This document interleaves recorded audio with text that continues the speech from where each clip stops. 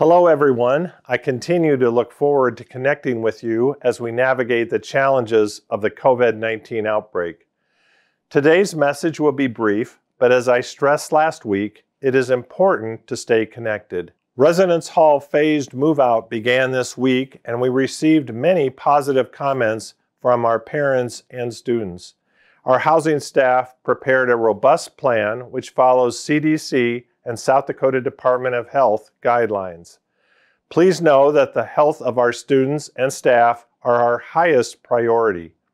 I also want you to know that if you have concerns with your move-out time, other options are available for students to gather their belongings at later dates. I encourage you to remain in contact with our great staff in housing regarding any questions or concerns you may have. We continue to advocate for academic success. One prominent question from students and faculty is grading. Grading alternatives are being explored, and final decisions will be defined and communicated in the very near future. Our help desk staff continues to work with faculty, staff, and students to ensure their academic and employment successes. Over the course of a week, they answered over 500 questions and calls on a variety of topics ranging from password resets to software issues. Along with the help desk, our purchasing and property management team assisted with purchasing equipment in support of remote work and online classes. Our admissions office has been working diligently the past 2 weeks from their new normal, trying everything they can to stay in front of our admitted and prospective students. Our recruitment staff coordinates daily outreach to students via phone, email, and text messaging, offering support on the next steps and concerns students may have. Admissions staff have also created several virtual visit and connection opportunities for our students and families. Prospective students and parents, as well as others interested in our current recruitment work, should visit our admissions site on sdstate.edu.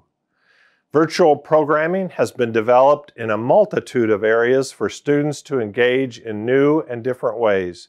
Check out our social media and Jack's Club Hub for up-to-date information on programs and activities you can join virtually with your Jackrabbit friends. The Wellness Center is dedicated to keep you healthy in mind, body, and spirit during this time of social distancing and uncertainty.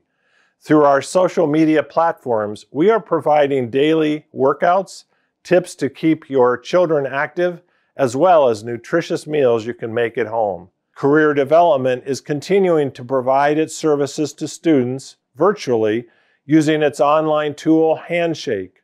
Students may submit their resumes and cover letters for review, as well as discuss interview preparation, job and internship searches, and any other career-related topics. In addition, employers are still reaching out, and they are encouraged to post their open positions on Handshake, so check out the updated job postings daily.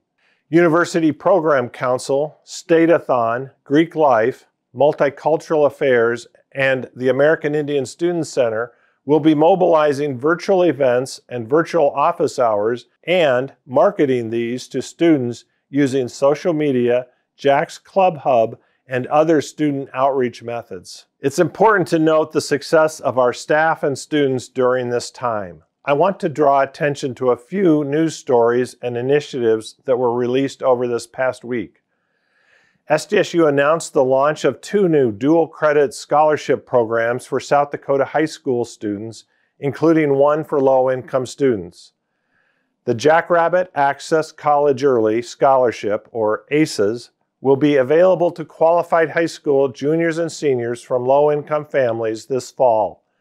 The Jackrabbit Journey Scholarship will provide financial assistance to all students who enroll at SDSU after earning high school dual credits from SDSU.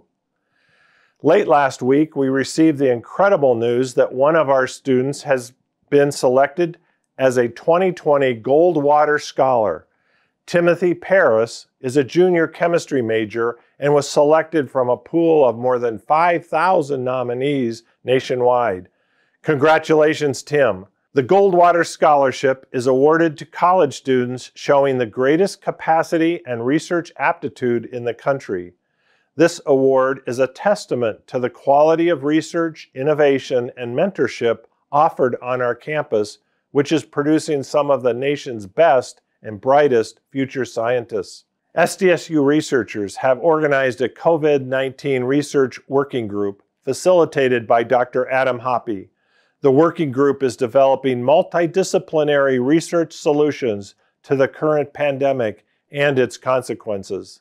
A team of campus professionals has formed a Support Our Students group, or SOS, in response to ongoing changes in education and lifestyle during this pandemic.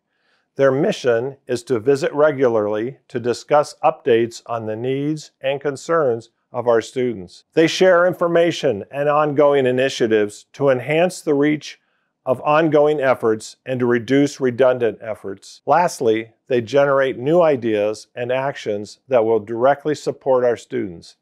If you are interested in this program, please contact Dr. Becky Bott-Knudsen at 688-4860. Last, we are grateful for the concern being shown for our students. The SDSU Foundation and the Division of Student Affairs created a Student Emergency Fund. Through the online platform Rabbit Raisers, nearly 90 donors have provided $16,000 to help students in need. Fundraising for this program is ongoing, and if you'd like to help, please contact the SDSU Foundation at 697-7475. In the U.S., both the number of COVID cases and deaths are increasing exponentially. An epidemiologist on our campus continues to plot the number of daily diagnosed cases. Her data, along with data put forth by the CDC and the South Dakota Department of Health, continues to show that nationally the curve has not begun to flatten out. The number of cases in South Dakota continues to increase, as does the number of counties where a case with community spread has been identified. Social distancing and good hygiene continue to be the most effective measures to prevent the spread of this virus. If more than 1% of South Dakota's population develops COVID-19 over a short period of time, it could overwhelm the healthcare system within our state. Modeling shows that up to 30% of South Dakotans could become infected. We must slow the spread of COVID-19. Please be diligent in your efforts and stress the importance to those around you. South Dakota State University has accomplished many, many amazing things during this pandemic. The decisions we've made and processes we've put in place have proven to be sound and effective. However, given the predictions, we have some very sobering times ahead. Let's commit to each other to remain aggressive with the virus, but patient and helpful with one another. Thank you for your continued commitment to excellence in everything we do, as well as your support of SDSU.